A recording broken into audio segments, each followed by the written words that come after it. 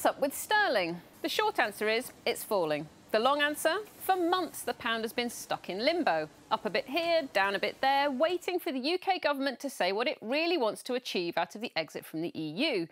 Now the country has a new Prime Minister, Boris Johnson, and whether you agree with him or not, he has at least been clear. The UK is leaving the EU at the end of October with or without a deal.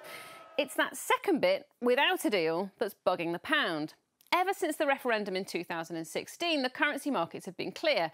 At one point, HSBC was calling the pound the unofficial opposition. Any sign that the UK is heading for a deal brings a rally. Any sign that it's serious about crashing out is met with a drop. A few economists argue that in the long run, the UK is better off out of the EU. But there's a very strong consensus from debt rating agencies, from investors, from companies, from economists, that a sharp, deal-free exit would deliver a hit. Sterling, quite simply, does not like it. So while the new Prime Minister has beaten the drum for a no-deal Brexit, the pound has hit the skids. It has slumped to a two-year low against the dollar, its main benchmark, and also against the euro. Now, this is great news for the UK stock market, large chunks of which, in the FTSE 100 at least, derive their earnings largely in dollars. But it's a blow for importers and it's grim news for anyone packing up their Factor 50 and heading to the Med for the summer.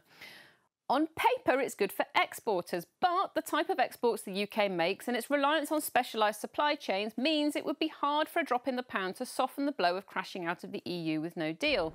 Just ask PSA, which has indicated it would pull car production from Ellesmere Port in Cheshire if a no-deal crash-out did occur. Markets and British politics are fickle. This drop in the pound could prove to be a blip, but selling pressure really seems to be building from a variety of types of market participants. These are testing times.